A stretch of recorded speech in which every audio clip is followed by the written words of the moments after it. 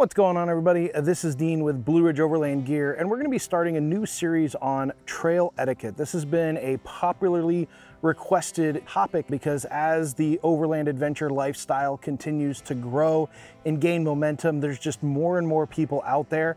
And let's face it, the spaces that we're going and traveling to, there aren't really that many. So we just got to kind of look out for each other, and trail etiquette is definitely one of those topics that's just going to make everybody's experience better. It's going to make your experience better. It's going to make the other people you run into, it's going to make their experience better.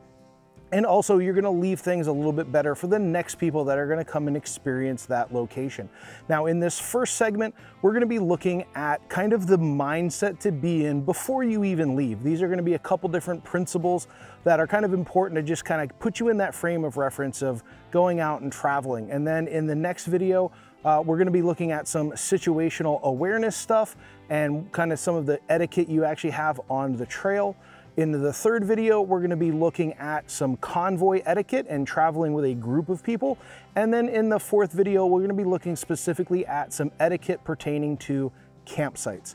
So stick around for all four sections, or you can kind of pick the one that you want to watch. But in this one, we are going to be looking at kind of the mindset to be in before you even leave. So the first principle that we're going to talk about, which is kind of getting you in the right mindset, is the idea of tread lightly. Now, Tread Lightly is an organization that exists to kind of promote responsible land use and water use in the outdoors, and they have what's known as the tread principle. So the first one is travel responsibly. What this means is basically staying on designated trails, camping in designated areas, and just being responsible as you travel both on the trail and when you're out hiking or even on waterways. And we're going to kind of expound upon this a little bit more in later videos, but just want to make sure you're aware that it is the first of the tread lightly principles. Which brings me to the next one, which is respect rights. You know, other people are out there, they're traveling, they might be mountain biking, they might be canoeing, they might be camping, they may just be traveling by vehicle, like we like to do as overland travel enthusiasts. And so you want to make sure you're respecting the rights and privileges that other people are enjoying. The next one is educate yourself, and thankfully it's something you're doing right now by watching this video and some of the other videos here on the Blue Ridge Overland Gear channel, as well as other videos out there. So educating yourself can be anything from wilderness first aid to navigation, communication, recovery. Any of those skills that are just going to make you a better person are also going to mean you're going to be able to enjoy the outdoors in a little bit more of a responsible manner. The next one is avoid sensitive areas. Now, that may not seem like a hard thing to do, but a lot of people don't realize that there are things like cryptobiotic soil out west. When you step on cryptobiotic soil, it's very, very old, it's very, very fragile, and if you're not careful, you can actually destroy about 100 years of life in one footprint of cryptobiotic soil. The other thing is burn scars. Burn scars are very, very delicate.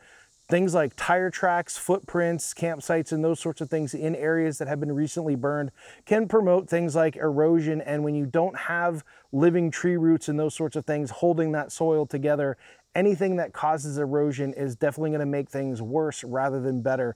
And the last one is do your part. This is something all of us need to embrace so that we're actually out there making sure we're preserving these areas, we're enjoying them responsibly, and we're holding each other accountable. Doing your part is also reporting abuses and neglect that you see. If somebody's doing donuts in the middle of a field where they shouldn't be doing that, you need to report it. I know there's, people don't like being that person, but if we're all going to enjoy this responsibly and make sure that these things are around for other people to enjoy, we need to make sure we're holding each other accountable and take care, and also make sure we're holding ourselves accountable.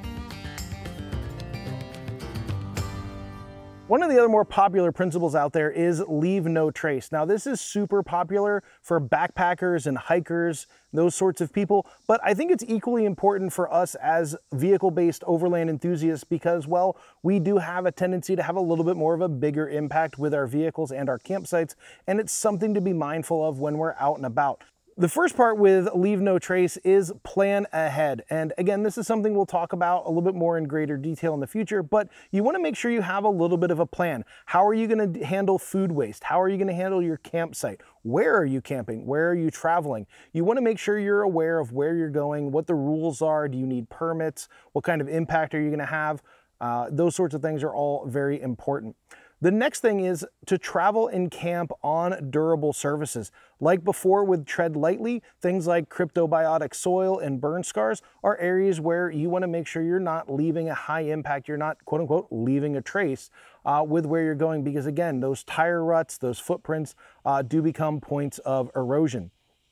The next one is dispose of waste properly. Again, going back to the beginning, have a plan. What are you doing with your trash? What are you doing with your food waste? What are you doing with your personal waste? There are some areas where you can dig a hole and do your business in the hole, but there are other places where you're not allowed to do that, and you need to pack out your waste. That includes both human waste and animal waste. So if you're traveling with a dog, well, how are you handling your dog food and your dog waste or other pets that you might be traveling with? So the next part of Leave No Trace is leave what you find. And there's a couple different pieces to this. And the first one is going to be things like souvenirs. When you're traveling through historic areas, old mine shafts or ghost towns, those sorts of things, you want to not take souvenirs so that the next person can enjoy that area. It also has to do with natural things like picking wildflowers or rocks or those sorts of things. You don't want to make sure you're not taking those things so someone else can't enjoy them, but also you want to make sure you're mitigating the spread of invasive species. If you take a plant from somewhere out of state or out of town and you bring it home with you, you've now brought in an invasive species. So you want to make sure you're mitigating those sorts of things. And that also goes for things like firewood, because there are organisms that will inhabit those logs and trees, and if you take them from one area to another, you could transport an invasive species or something like that. Things like the emerald ash borer spread through the transportation of firewood. So you want to make sure you're leaving those things where you found them, which brings me to the next point in Leave No Trace, which is minimize campfire impact. And again, this has a couple different things. The first one is going to be respecting the fire rights and privileges in your area. If you go out west, wildfires are super common, and they don't allow wood fires or charcoal fires because they can spread embers. Some areas allow you to have a small propane camp stove or a propane fire pit because that's not putting off any ash or embers. Other places you're allowed to have campfires, but it might be restricted to a particular time or season, or it may just be on a day-to-day basis depending on how much rainfall there is. So you want to make sure you're checking on those things. The other thing is you want to make sure you're using an established fire ring. You know, if their campsite already has a fire ring, there's no point making a new one just because maybe you don't like where it is.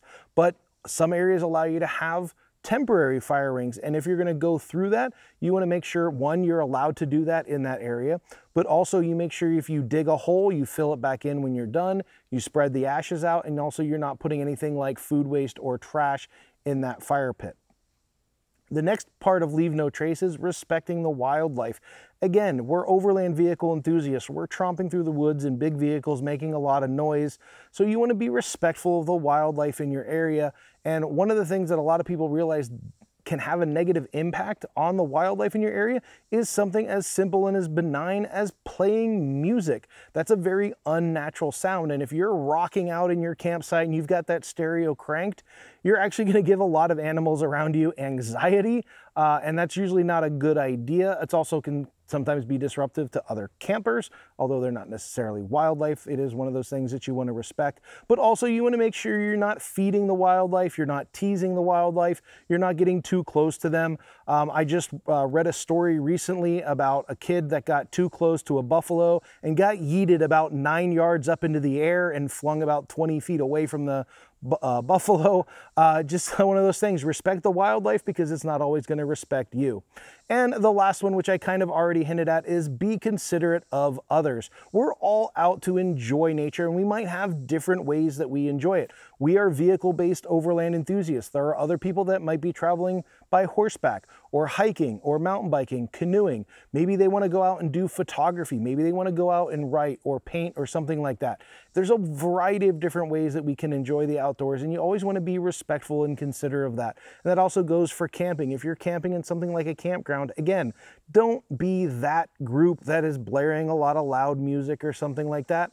Don't be the group that's causing a lot of noise or building a huge bonfire and or being messy with your food or those sorts of things. You want to make sure you're being considerate of others, and again, mitigating and leaving no trace so that the next group that comes to that site isn't going to be like, wow, there was a crazy party here. No, you want to make sure you're kind of leaving it a little bit better than you found it. The last group of principles that I'm going to talk about is the Backcountry Discovery Routes Ride Respectfully program. Now, we are a BDR map dealer, and I myself personally have done a number of the backcountry discovery routes in Colorado, Utah, Arizona, a little bit of New Mexico, and of course there's the Mid-Atlantic BDR not far from our shop here in Virginia. I've also done sections of the Pennsylvania part of it, and it's a really great series of routes. And I really like their Ride Respectfully program just because it really takes a lot of what we talked about with tread lightly and leave no trace and kind of compromises it all into one nice, neat little ball. And the first one in their list is going to be slow down. And I really like this one myself because if you're out on an overland adventure, enjoy it. Take your time. There's no need to rush. Also, when you're traveling on some of these routes, there are blind turns, there are hills, there are some, other people out on the trail that you might run into, hopefully not literally. So you want to make sure you're slowing down and you're taking your time.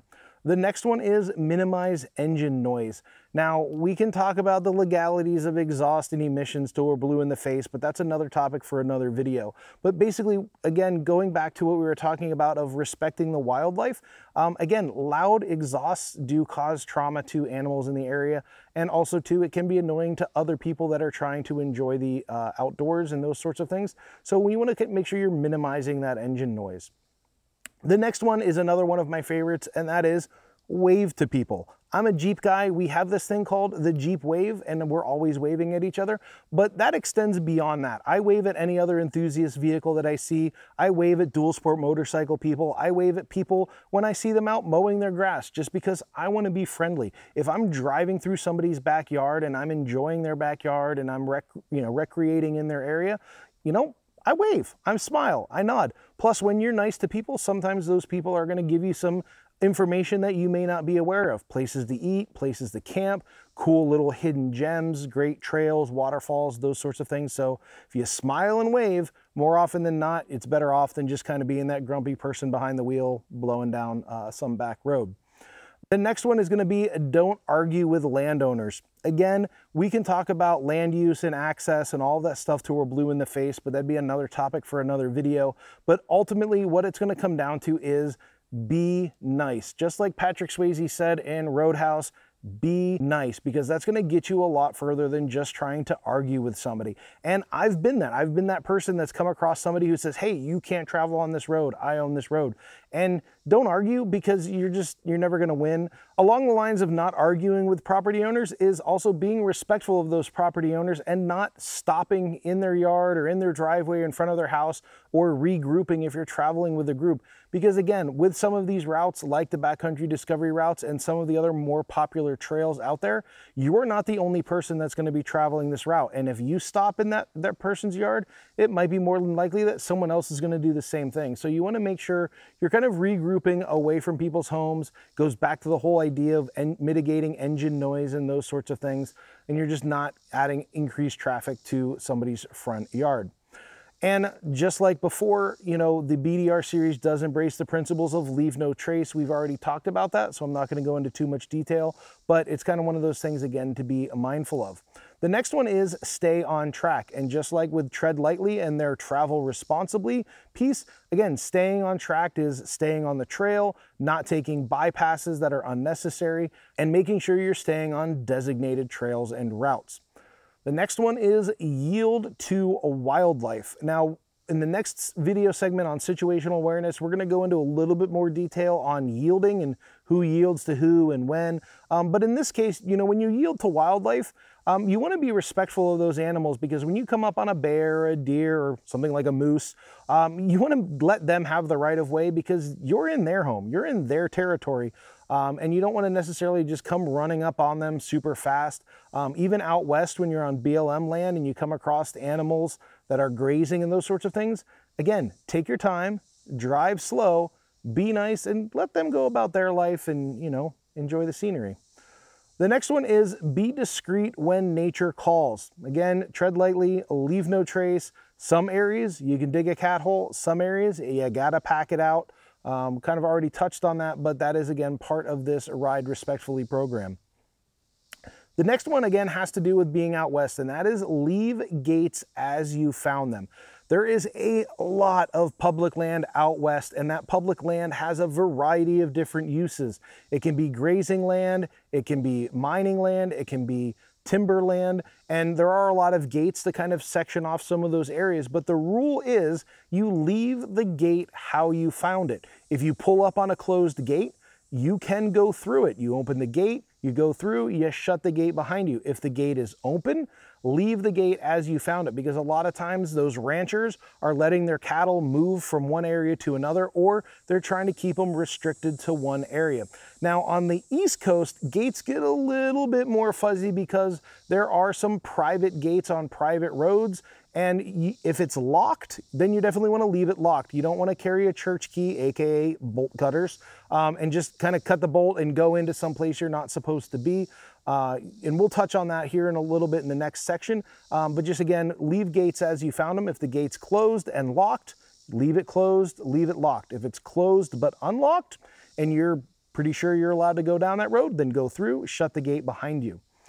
The next one is don't tear up the terrain or blaze new trails. Again, I can't stress it enough. Tread lightly and stay on designated routes. A lot of the places you go out west, you're allowed to be out there, but you're supposed to stay on the designated fire roads or trails that are marked. Same thing here on the East Coast. Make sure you're staying on those designated routes. And the last one, and this really is kind of the capstone to all three of these ideals, and that is represent the community and the lifestyle in the best light. Whether you're on a motorcycle or in a vehicle or hiking or mountain biking, you are a representative of this lifestyle to everybody that you come across.